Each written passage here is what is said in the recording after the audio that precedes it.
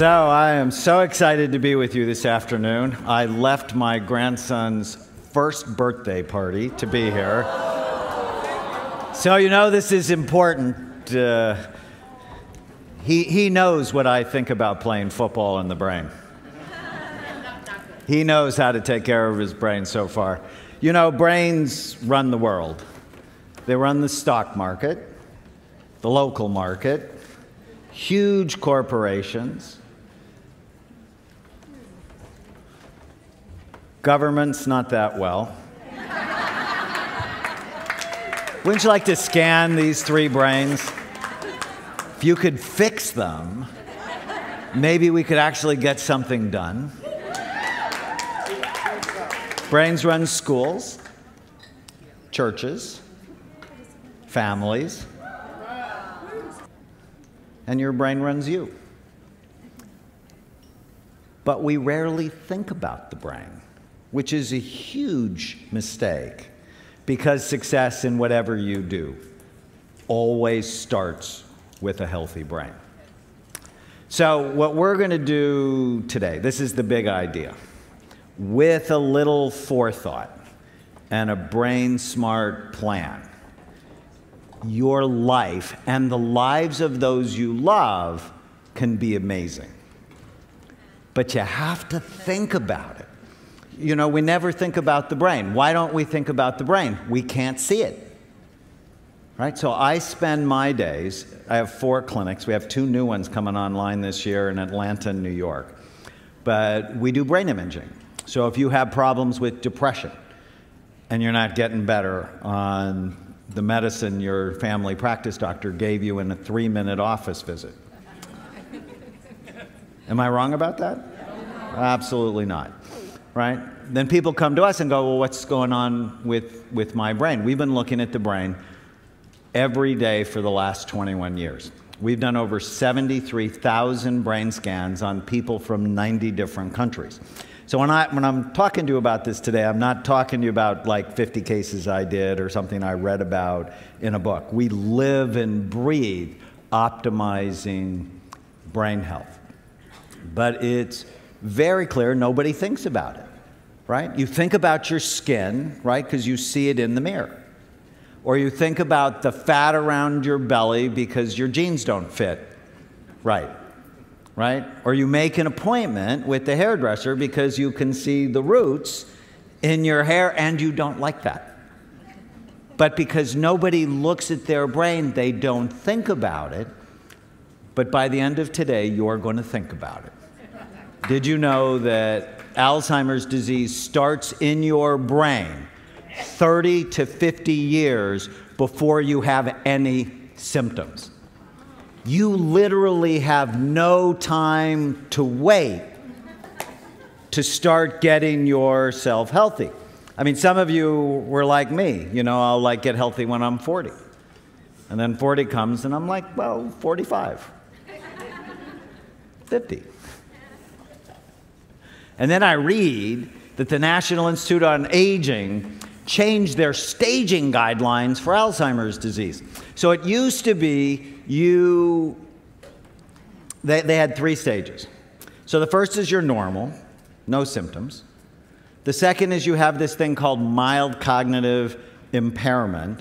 So you're dropping names and dropping words and forgetting appointments. And then the last one is you have Alzheimer's disease. But based on all this imaging research, last year they changed their guidelines. Now we have 4 stages. The first one is you're normal. The second one is you're normal, but your brain is deteriorating. Mild cognitive impairment, Alzheimer's disease. Do you see the problem with this second one? Is you have no symptoms. You have no idea that there's a problem, and yet if we looked at your brain, it's deteriorating. Now that should just scare the socks off all of you.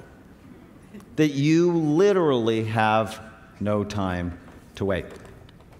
So I'm going to give you 7 very simple steps to have a better brain and a better life. And the first one is that it's very important to understand that brain excellence is your competitive advantage in anything you do, whether it's in relationships, at work, with your money, raising your children, whatever. I love this slide. So it's me with Muhammad Ali. And do you think boxing is a good brain sport or a bad brain sport? It's a really bad brain sport. Your brain is soft, about the consistency of soft butter. It's not firm, fixed, and rubbery. That's what happens when you take a brain out of a skull, fix it in formaldehyde, then play with it in the anatomy lab, right? In a living skull, so what's going on between your ears now is it's really soft, like soft butter, tofu, custard, somewhere between egg whites and Jell-O, think toothpaste. And it's housed in a really hard skull that has multiple sharp, bony ridges. So if you think that your brain's involved in everything you do, how you think, how you feel, how you act, how you get along with other people, your brain is the organ of personality, character, intelligence, and every single decision that you make. Why in God's name would you ever let a child hit a soccer ball with their head? What is the matter with you? Why would we allow our children to play tackle football? We are learning more and more about the devastating effects of repetitive long-term brain damage. But yet we cheer for it. We pay serious money on cable TV to watch Ultimate Fighting. It is almost like we're a brain-damaged society. Your brain is the most special organ in the universe. There's nothing as complicated as the human brain, nothing. It's estimated we have 100 billion nerve cells, and each nerve cell is connected to other cells, not by a one-to-one connection, but there are thousands of individual connections between individual cells. You have more connections in your brain than there are stars in the universe.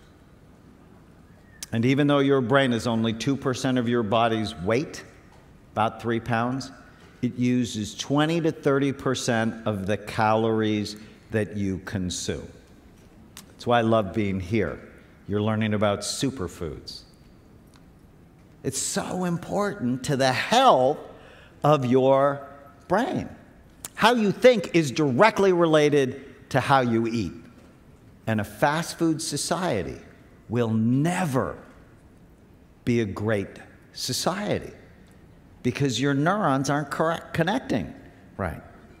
On average, information in your brain travels at about 268 miles per hour, unless, of course, you're drunk or you're smoking pot.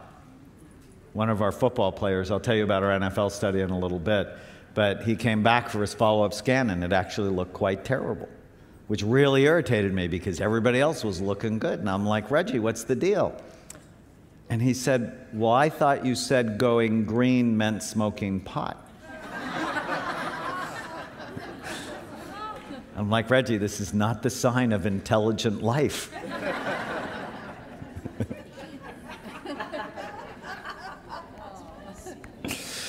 What I've learned from my imaging work is that on average, you lose about 85,000 neurons a day.